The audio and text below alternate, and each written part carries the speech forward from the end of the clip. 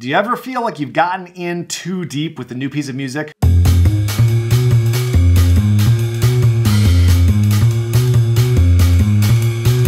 What's going on? It's Jason Heath, and we're taking a look at a wonderful new piece written for me by the great composer Patrick Neyert. Patrick is well known in the bass world as a composer, performer, and teacher, and he's got folks like Ted Botsford and Jory Herman of the Los Angeles Philharmonic regularly playing his works. Patrick recently published a set of 4 concert pieces for solo double bass, which we will link up to in the description below. And one of them, titled Divertimento for J, is dedicated to me. How cool is that? So in this video, we're going to take a deep dive into this piece. I'll play through it, I'll go through and point out the different challenges and rewards that I got learning this piece. Let's dig in.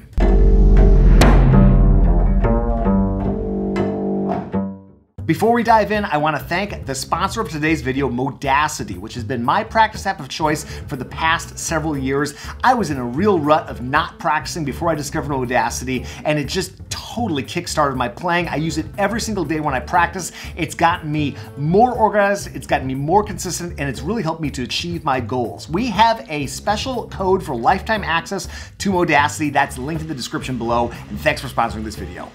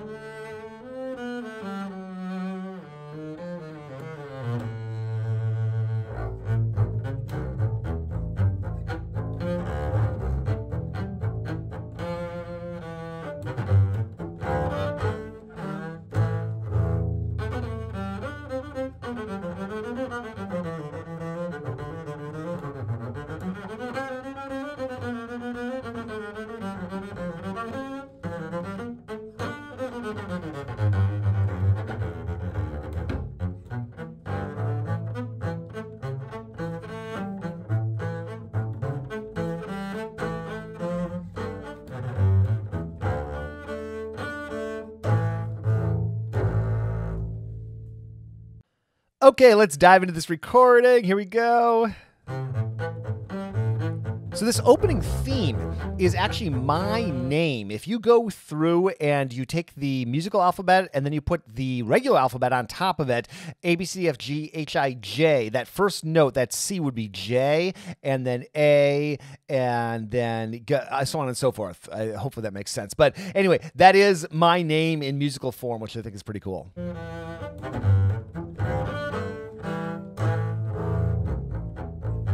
I love the variety in Patrick's music, the time signature changes, and then just the thematic development, motivic development that he has. Very cool. Sits great on the bass. I'm sort of in that third position, I call it at least, that neck block region for a lot of this stuff. He was not overly cruel on me in terms of the difficulty. It's not an easy piece, but it is a doable piece, and it sits on the bass pretty well. Some cool double stops thrown in there.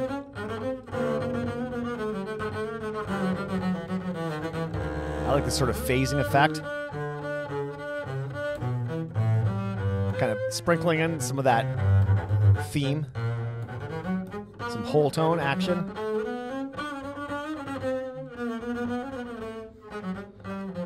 You can see the tension in my face. It's a bad habit that I've had for years. In fact, it used to be worse. I used to very actively watch my left hand as it moved up and down the bass, and I would move my mouth. You can sort of see my jaw clenching throughout. That's when it gets challenging, by the way.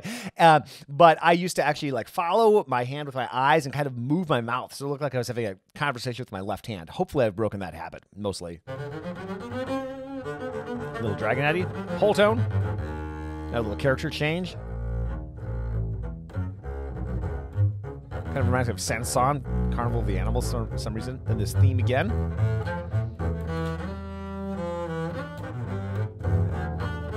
I love these double stops. And then a real change in character here. A little D minor. Cool harmonies. And see, everything sits quite well on the bass.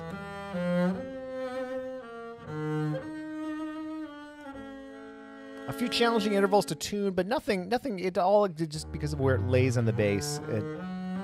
All very friendly. In so many musical characters, colors being explored. This D to high C sharp. Ugh, pitch, Jason.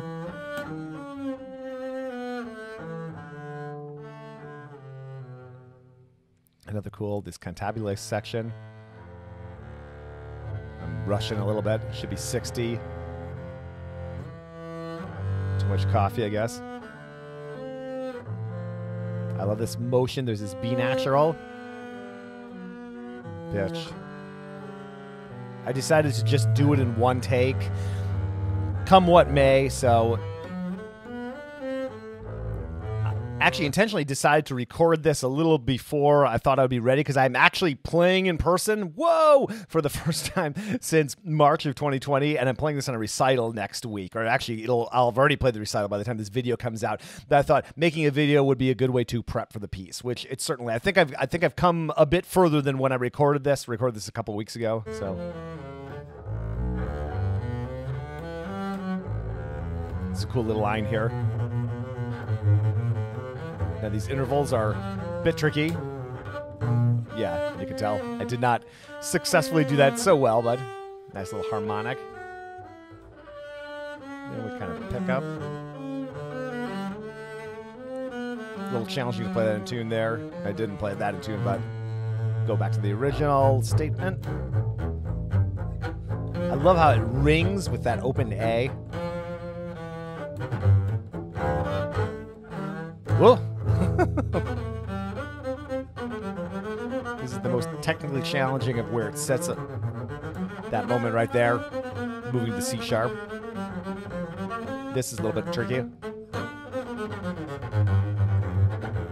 This reminds me of the planets for some reason. What is it, Jupiter I'm thinking of?